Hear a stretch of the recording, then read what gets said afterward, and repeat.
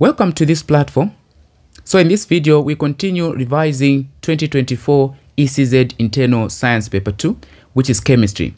So far, we've done section A and section B, and the videos are available on this platform. You might want to check them before you come to this one.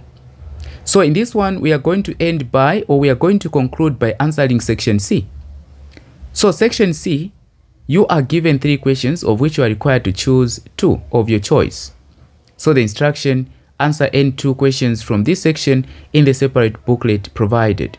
So unlike in section B where you answer from the same, from the question paper in the spaces provided, in this one you are going to use the separate booklet. So now let us look at the first question. So the first question in this case is draw the labeled diagram, that is C1, the first question of C1. Draw the labeled diagram to show the bonding in copper. Draw a labeled diagram to show bonding in copper. Now, one thing you should know is that copper is a metal. So we are going to look at the bonding in metal, which is called metallic bonding. Okay, so let us answer question 1, that is C1. So the first question is draw a labeled diagram to show the bonding in copper. Draw a labeled diagram to show the bonding in copper. So one thing you should know that copper is a metal, and therefore the kind of bonding that occurs is metallic bonding. So to present the diagram for metallic bonding, we are going to draw, let us say this is a copper metal.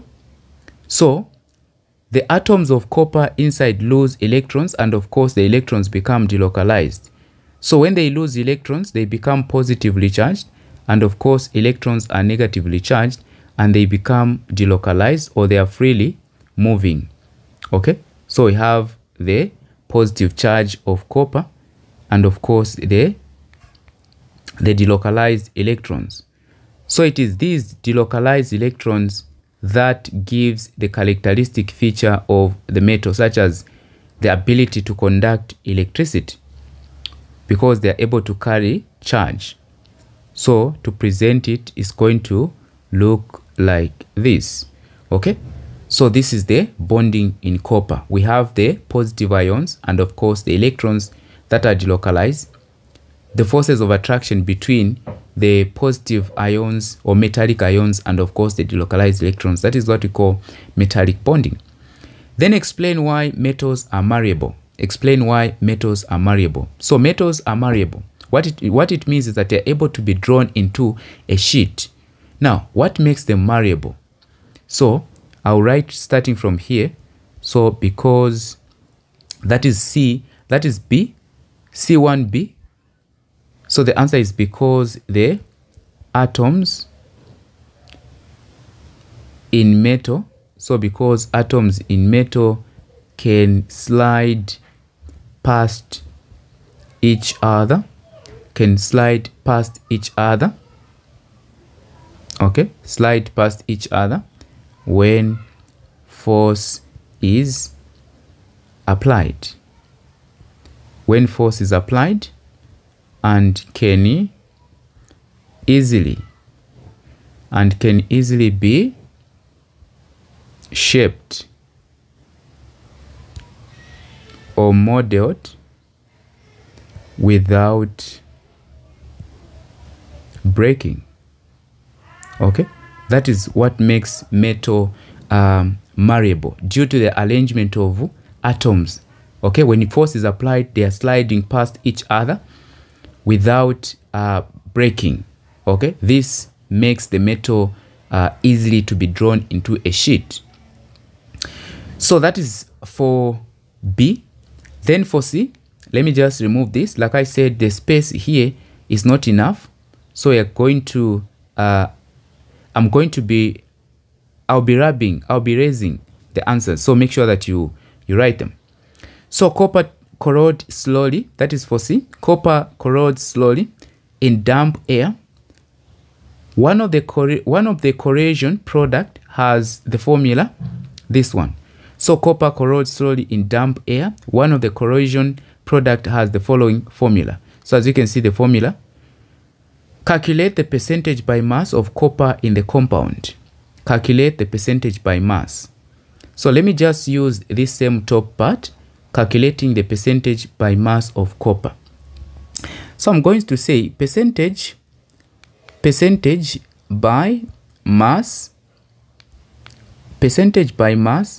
of copper equal to